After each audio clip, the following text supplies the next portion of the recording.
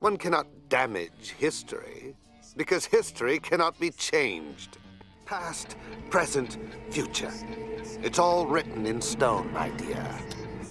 There is no hope. There is only the Shredder. Remember, the Shredder is always watching.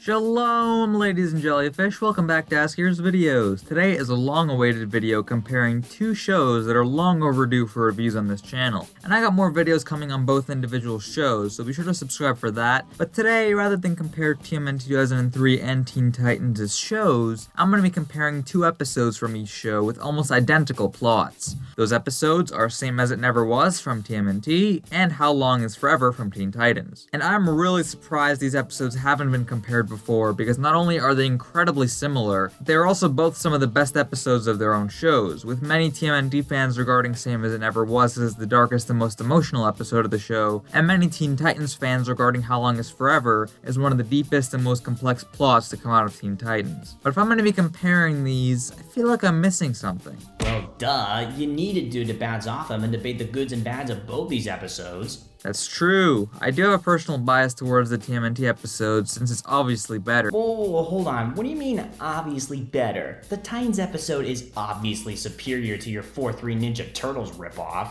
Oh, it's on. Let's get into the comparison of How Long Is Forever versus Same As It Never Was, and along the way, not really find out which show is better, but simply how they both tackle this particular plot and their methods of storytelling. Also, to kick your butt and prove my episode is better, let's begin. Before we get into these episodes, I think it's fair to point out that these episodes aired 13 months apart from each other, and the Teen Titans one actually came first. I told you yours was a ripoff. Yeah, honestly, I was surprised too. I thought the TMNT one came first, but I mean, it fit well in the show's arc, so it doesn't really feel like a ripoff. Maybe there was some slight influence from the Teen Titans episode, especially in regards to its mood and theme. But I doubt it was outright rehashed from there, especially because this dark kind of storyline was probably very popular in the early 2000s. Yeah, whatever.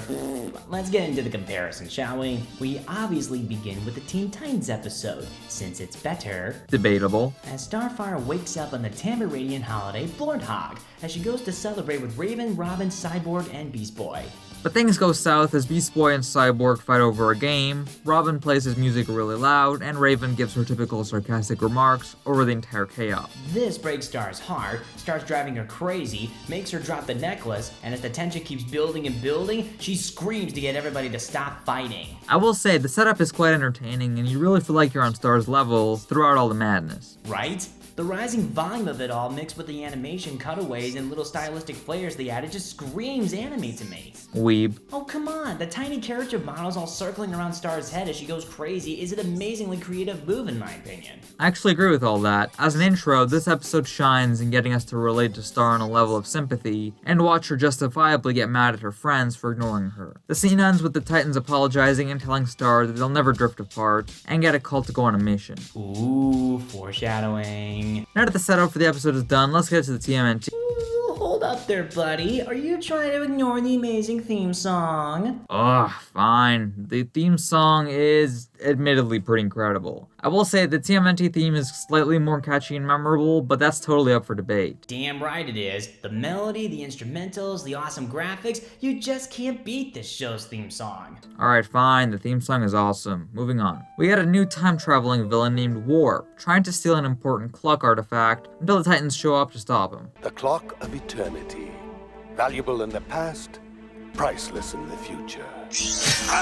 But for the present, you'll keep your filthy hands off it. Hold on there just a second, go back. Yep, Alex Sato. Same guy who worked on Ben 10 and Generator X. Just checking. Carry on. Yeah, anyway, Warp fights them pretty well, defeating most of them easily until he takes the Clock of Eternity, as he calls it, opens a time portal and tries to escape. But Starfire, who is now pissed off and doesn't want to let him get away, lunges right at him and they both go into the portal together, and it closes before any of the other Titans can jump in.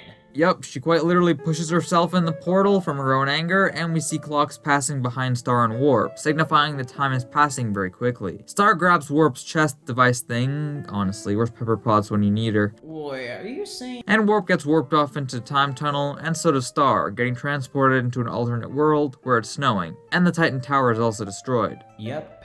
this world is also very sad. Yeah, we'll get to this episode a little bit later. Now that the setup and transport scene for this episode is done, let's move on to the TMNT episode. Same as It Never Was starts off with a very chilling alternate dimension where the Shredder has totalitarian dictator control over the Earth, and everyone is a servant to the Shredder. We hear a very scary narration from Karai telling everyone that freedom is something they will never ever have, and that they're all servants of the Shredder. This was some messed up crap for a kids show, man. Yeah, this was pretty dark. It's like if Kim Jong-un wore a cheese grater mask. But seriously though, this intro was pretty epic. While being a lot shorter than the Teen Titans intro and not including any of our main characters here, it's the perfect foreshadowing into the world that we'll be experiencing for the next 22 minutes. Absolutely, the pathetic fallacy of the rain falling on these hopeless people, and this desolate universe just adds even more goosebumps to this scene. Is that it? Hold on, you brought up the theme songs. This theme song is freaking incredible, dude. Seriously, can you even listen to this and not love the crap out of it? Probably. Seriously though, I've touched on every TMNT theme song in a previous video, but for right now, I hope you know the setup intro scene has yours beat by a long shot. Alright, enough shameless self-promotion, let's move on already. Yeah, so this episode was the most popular one from the mini arc in the 3rd season involving Draco and the Daimyo's son, sending each Turtle and Splinter to an alternate world where they focus on that turtle for the episode. This episode was Donatello's episode, which similarly coincides to how Long Is Forever focuses on Starfire. The episode basically starts with Donnie talking to April on the computer as an earthquake shakes the lair, and the same repetitive intro from the other episodes as Daimyo-san and Draco freeze everyone and debate who to torture first. And because this is Dawn's episode, Donnie gets transported to another dimension, where the lair is completely trashed, and the world is a totalitarian nightmare. Back to Starfire, this new segment is the part of both episodes where the protagonist meets back with their friends in this new universe they're in. Starfire goes into the trashed Titan's tower as this beautiful piano instrumental plays over her reaction.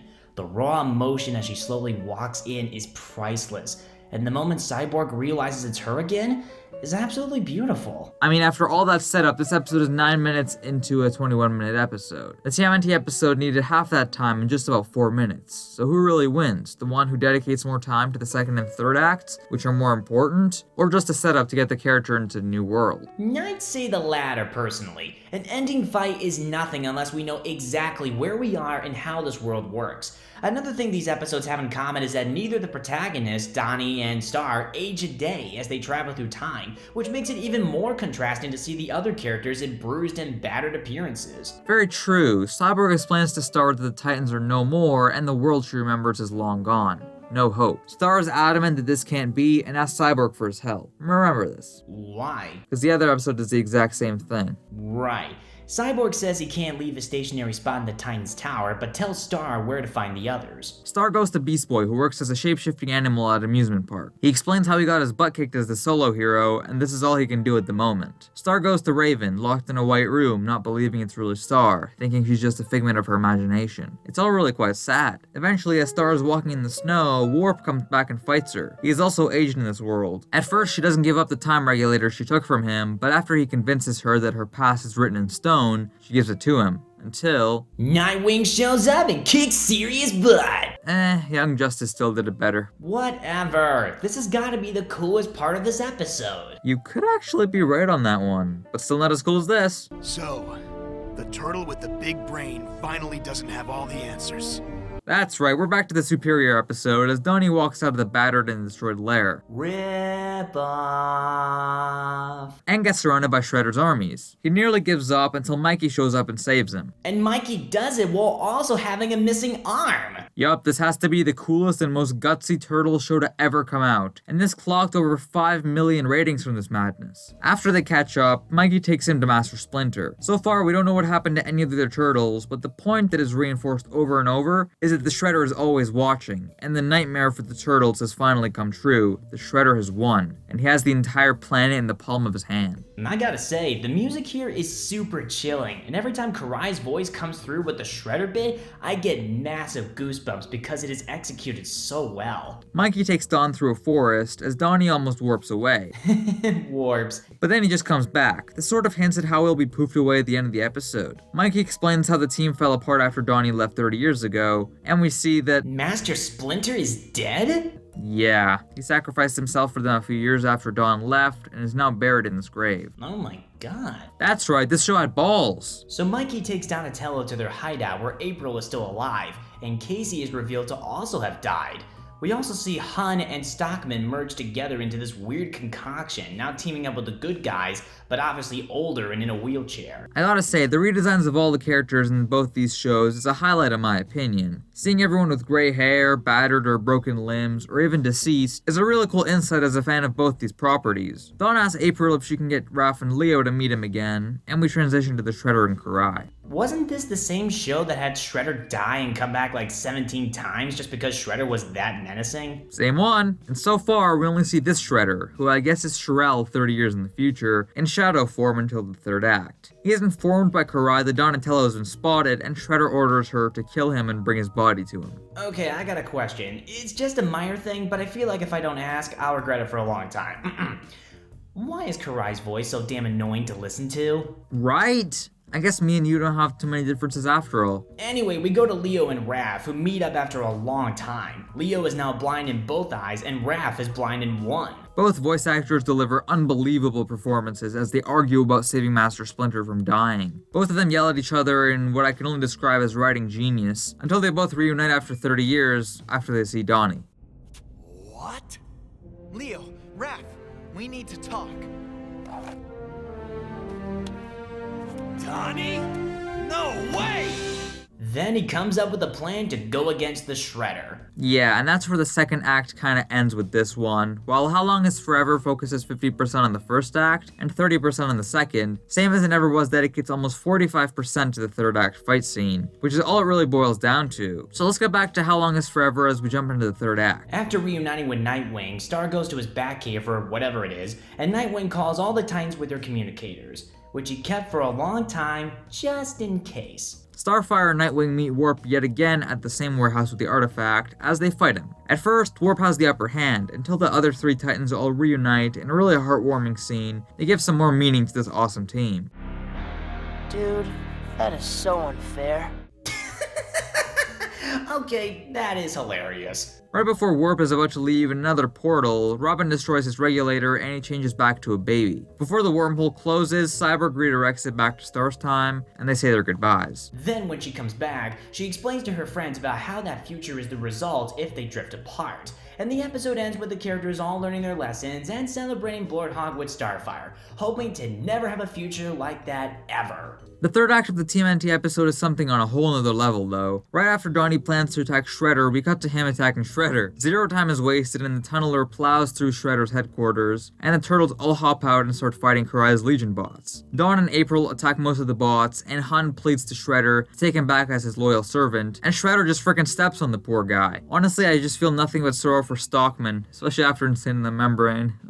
Mikey then hops out and gets surrounded by Karai bots until there are too many, and he is killed right before our eyes. It's honestly so raw and just brutal that it would probably be enough to make this episode as incredible as it is. But no, Donnie goes full berserk on Shredder, but Shredder just grabs his mech suit and kicks him away.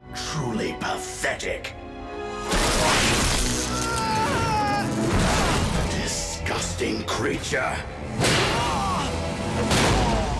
Yeah, I will say, the stakes in this episode are much higher. The death count is obviously much higher, and the overall suspense is on a completely different level. While Warp destroying the Titans timeline is terrible and all, the Shredder is a long-time villain spanning all 7 seasons of this show. He's come back time and time again, and in this episode has complete dominance over the entire planet. So if this fails, everyone everywhere will die. Then we get a fight between Karai and Leo. Hey, I'm barely a TMNT fan, and even I know that this shtick is tired and annoying at this point. It absolutely is. Leo just never seems to grasp that Karai isn't on his side. From how she betrayed him in Exodus to 100 other examples. At least here, he doesn't even give her a chance, but the fact that the writers ever thought these two had any semblance of chemistry is beyond me. Then she actually kills Leo? Yup, and as Raph angrily charges at her trying to get her back, she even manages to kill him.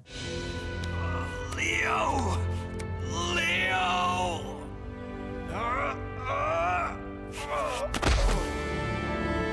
This is absolutely why Raph is my favorite turtle. This scene of completely raw, unfiltered emotional material was completely foreign to kids shows at the time. It proved that anything could be enjoyed by any age, and this scene in particular is enough to make a grown man cry. It's so genuine, so heartbreaking, so perfect in every way. It honestly deserves an Oscar. Then April blasts the ever-loving crap out of Karai. Why she didn't do that 37 seasons ago, I have no idea. It is honestly the most satisfying thing in this act so far. Shredder grabs hold of Donnie again, but before he can murder him as well, Donnie latches chains around his suit, activates the tunneler, and absolutely vaporizes the living crap out of this monster. And that's where this episode ends, with April thanking Donatello for his sacrifice and showing him that there's always hope, no matter what. But what of the other Titans? Where are our friends? The Titans are history, Star. Your friends aren't friends anymore. My poor brothers. This world. This future. It's a nightmare.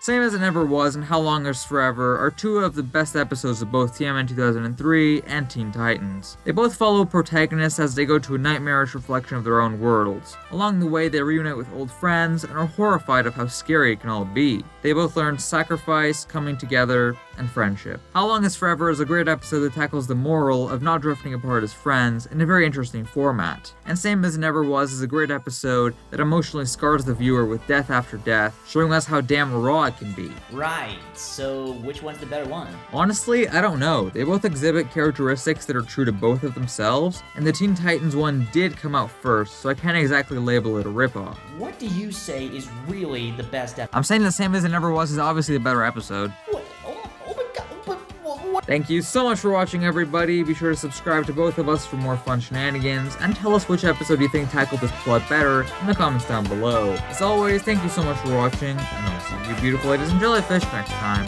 Shalom!